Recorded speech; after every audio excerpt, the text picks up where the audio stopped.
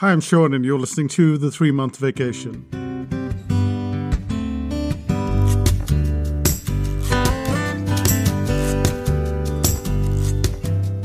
In the year 2000, I moved from India to New Zealand, just by myself, and Renuka was to follow later. One of the first things I did when I moved here was to buy a $10 chair. That incredibly stupid decision to buy a cheap plastic chair was to cost me over $3,000 in wages and medical bills over the next few months. Why would anyone buy a cheap chair when it came to buying furniture?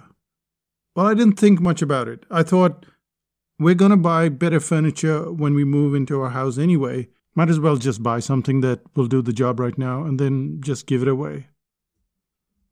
But that decision was obviously a mistake.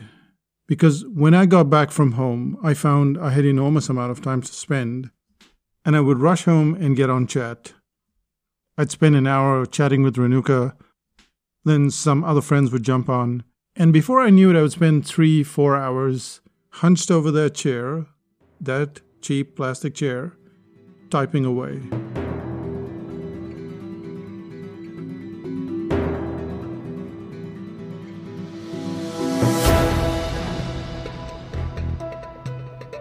What I didn't realize was that my posture on that plastic chair was terrible.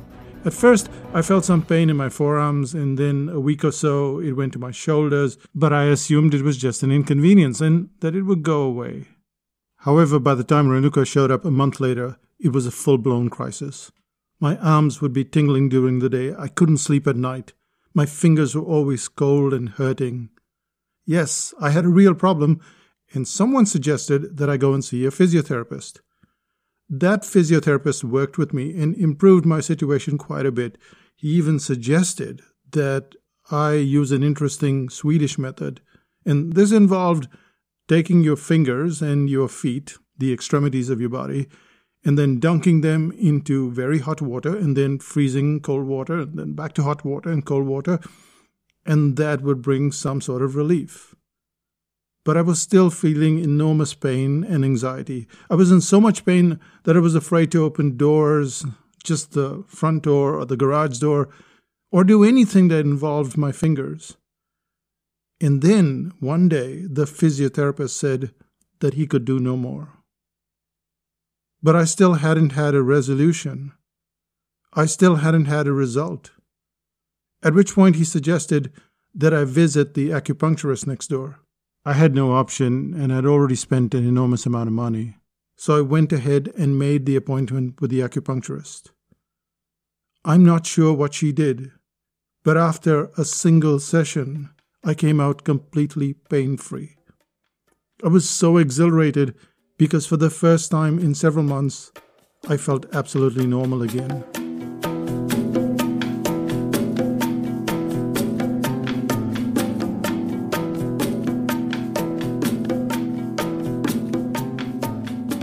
I had the experience of getting a result. And this is what the podcast is all about. It's about results versus just anything else that you're promising. Results matter more than anything else. But why am I telling you this? You already know what results are. You already know that a result should exist. And yet, that's not what we do whenever we are promising a product or a service. We don't focus as much as we should on the result. And bear with me, because even though this is an obvious kind of situation where you know what the result is supposed to be, there is something deeper about results. There is something that I think will change by the time you finish this podcast. Yes, you'll get a result. Let's start out with the first point, which is, what is that result and why is it important?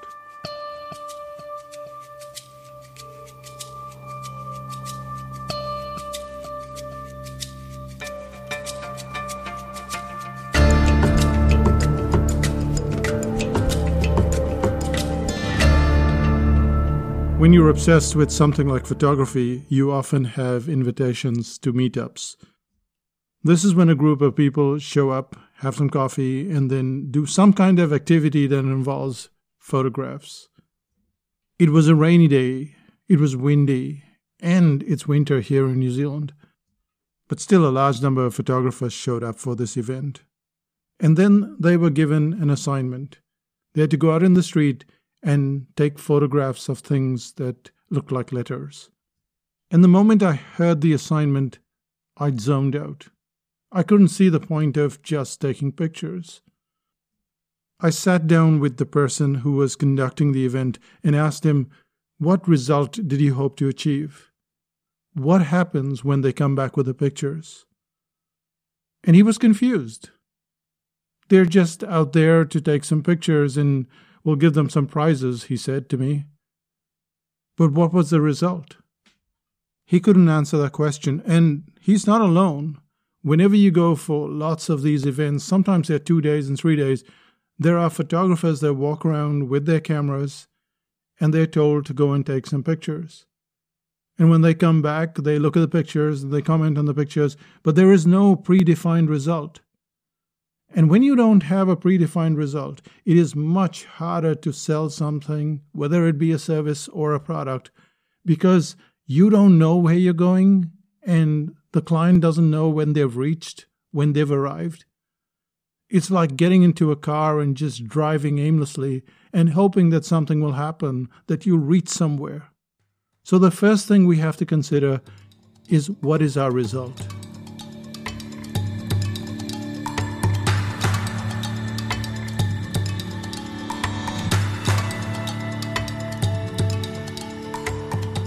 And let me give you an example here.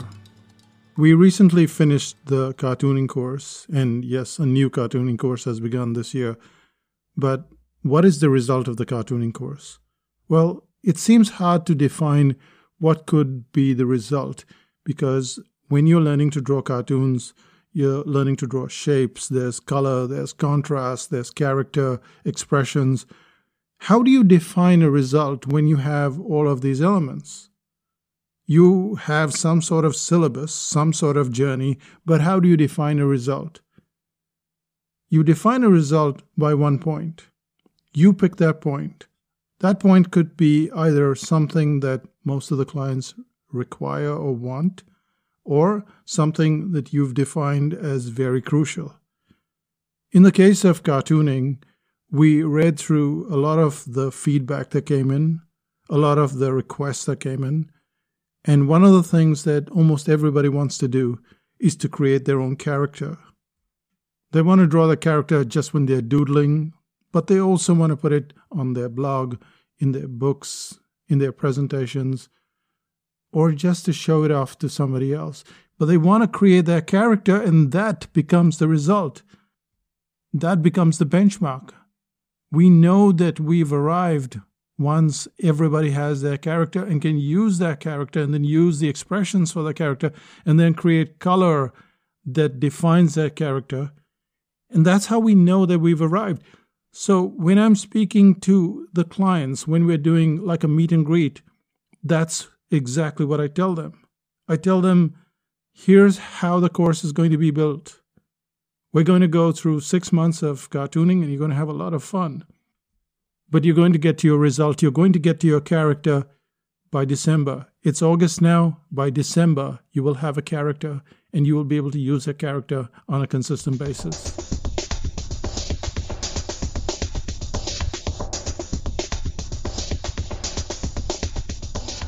And immediately, everybody knows that they're in a safe space. They know that they set out on a journey and they're going to reach that journey. And that is not necessarily how most things are created. Most things are created in terms of information, especially if you're in a field where you're giving information. People pack books with 200 pages of stories and absolute nonsense because they have to fill a book. But what is the result? Why would you go through a book of 200 pages if 25 pages could solve the problem? Why would you go through a book of 25 pages when just instructions on a postcard would solve the problem? And this is why we have to focus on what is the result. And when you're writing a book, for instance, the end of a chapter can have a result. So if you look at the brain audit and you pick any chapter, the problem, solution, target profile, any chapter randomly, When you finish that chapter, you are able to achieve whatever was in that chapter. It's not just information. There is the concept, there are examples, there is a how-to structure in place so that when you finish that chapter, any random chapter, you get to a result. So if you took a chapter like testimonials, you'd figure out the concept of reverse testimonials, then you would get the 6 questions, you would ask your client those questions, and you'd get like a 800 to 1,000 word testimonial that you don't have right now.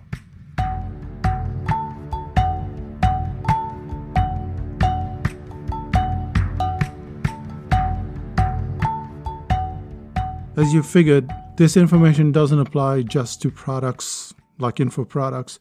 It applies to pretty much anything, whether it's a physical product or a service.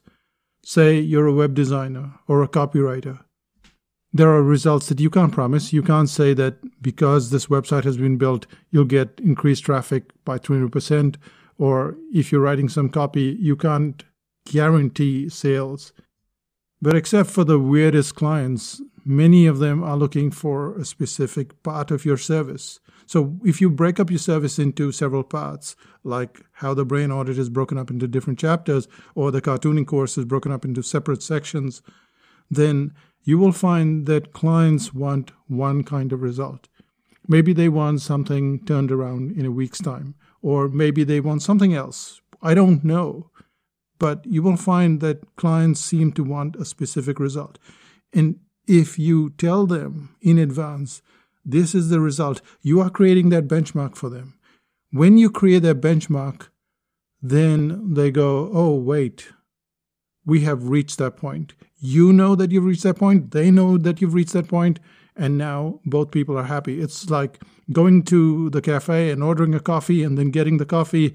And now both parties know that we have a result because we have a hot cup of coffee right in front of us. That's the benchmark. Instead, what we have is all this fluff, which takes us to the second part, which is how to get rid of all of that fluff that confuses the client and confuses you when you're trying to get to the result.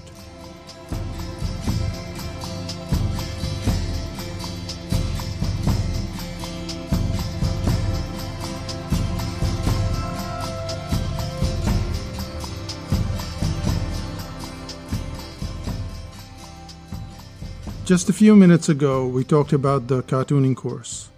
And in that cartooning course, there's shapes, contrast, color, expressions, character. And you noticed that we dropped everything but one thing, which is the character. This is how you have to go about creating any kind of service, any product, just about anything. Everything that we sell has many components, but clients are generally looking for one result. And what we have to do is we have to get rid of everything else. When I say get rid of everything else, it doesn't mean that you are throwing it out completely. What it means is that you're putting the spotlight on one thing, that becomes a benchmark. And at the point of being repetitive, it is very crucial that you have that one thing. And then you can talk about the other things, but as bullet points. So you see them as the main actor and then the supporting cast. But people generally are not interested in the supporting cast. They're fine to have them there. They're important. And the mistake that most of us make and continue making is that we talk about everything and people are not interested in everything. They're only interested in that one thing, that one result.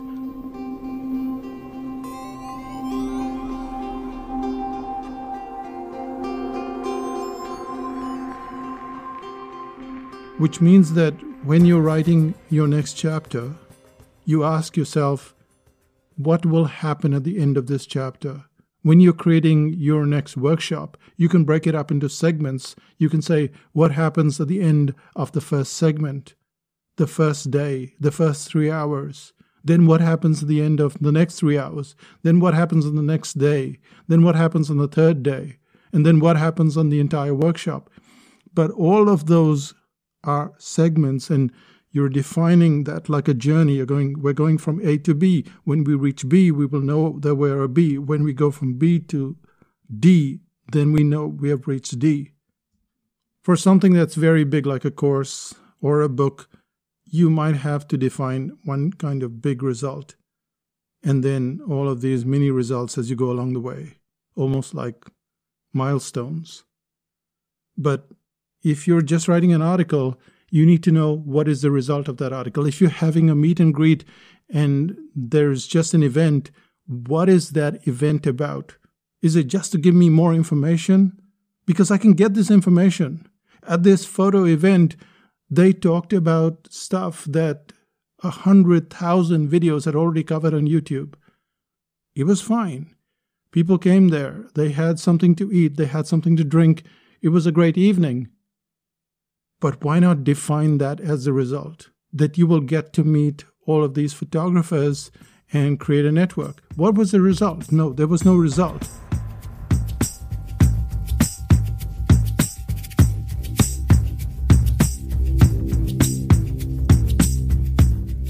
And I know I've said the word result 700 times already on this podcast, but this is the reason why we have clients coming back over and over again. Whenever we do a workshop, whenever we do a new course, whenever we put out a new product, we state the result. We say the difference between a psychotactics course and any other course is that we don't give you more information. We guarantee a skill, and that skill is the result. And this brings us to the end of the second part. We looked at the first part where we had defining the result. The second part where there are many points and you need to have like a main result and a supporting cast, especially if you've got a big event like a workshop or something big. If it's smaller, it's much easier to define. This takes us to the third part, which is how quickly can you get the result across?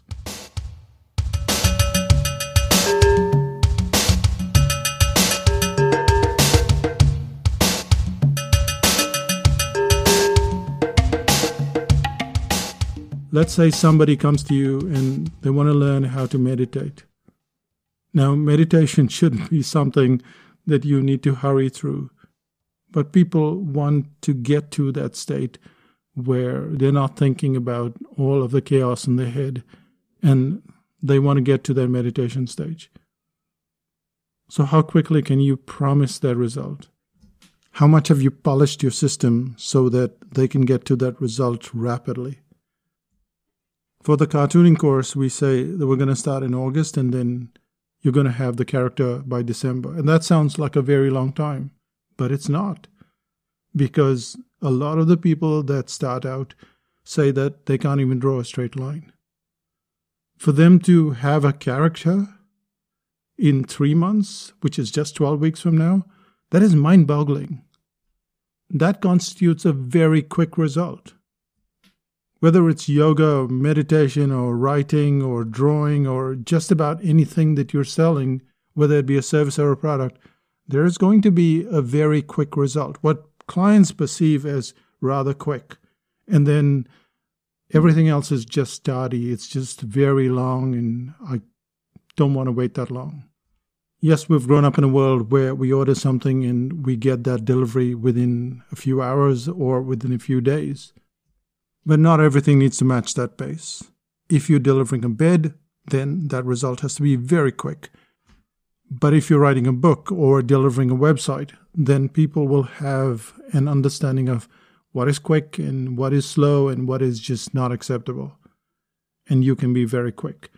Focusing on how you can reduce the amount of time becomes utterly crucial. It is a competitive advantage that nobody can match.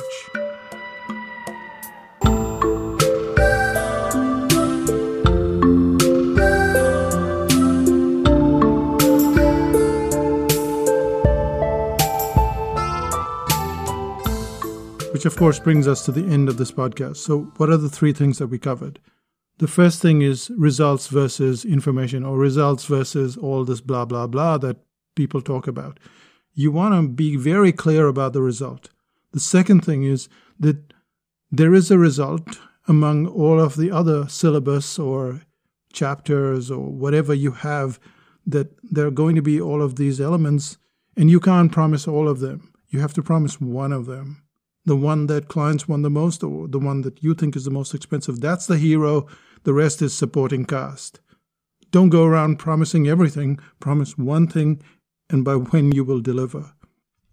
And the third thing is to deliver so quickly that it's a competitive advantage, that your clients won't go to anybody else because you deliver faster on that one point than anybody else. So what's the one thing you can do today? Before you start on whatever it is you're doing next, whether it is a consultation with a client, whether you're having an event, whether you're writing a book or a chapter or an article, just about anything, ask yourself, what happens at the end? When they get to the end, what change have you made? And when you have that, you have a very clear direction that is really good for you. And you communicate that to the client and you watch their eyes light up. Because most people just give them information. They tell them about all the things that they're going to do when they build a website. They tell them all the stuff that they're going to do when they write a book. And people don't want that. They just want to know, do you have my cup of coffee? If so, great. And on that note, let's find out what's happening in Psychotactics land.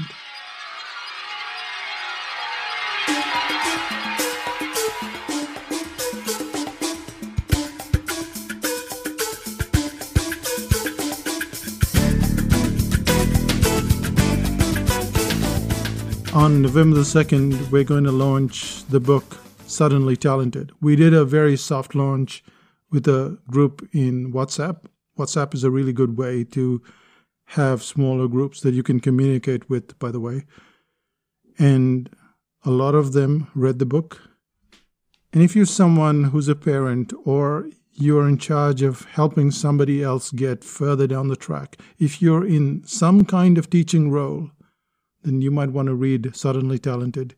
You can go to psychotactics.com/talent and get an early copy before November the 2nd.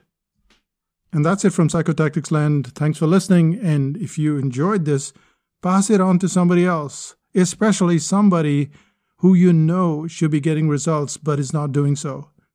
Send this audio and there'll be a transcript as well on the website.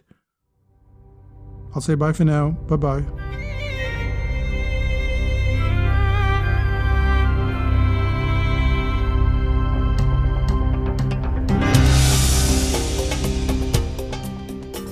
Still listening? When I was about 15 or so, I'd finished school and I wanted to learn to play the guitar. So I bought myself a guitar and I decided to go for guitar classes. The teacher, I still remember his name, Jerry, he was exceptionally good at playing a guitar.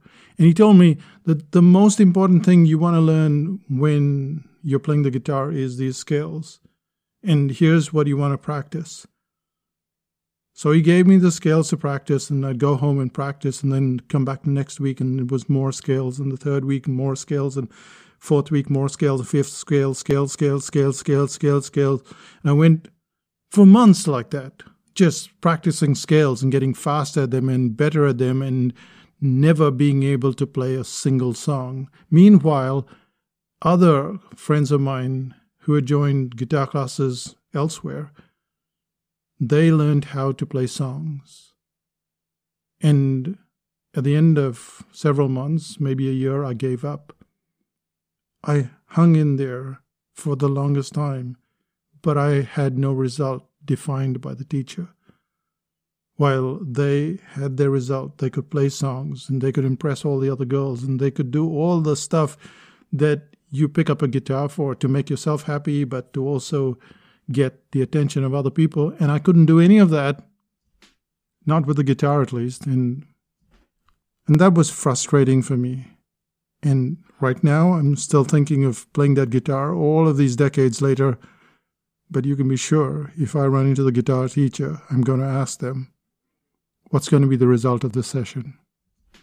That's it from me. Bye for now, and see you in 5000 BC. Oh, and don't forget, psychotactics.com/talent.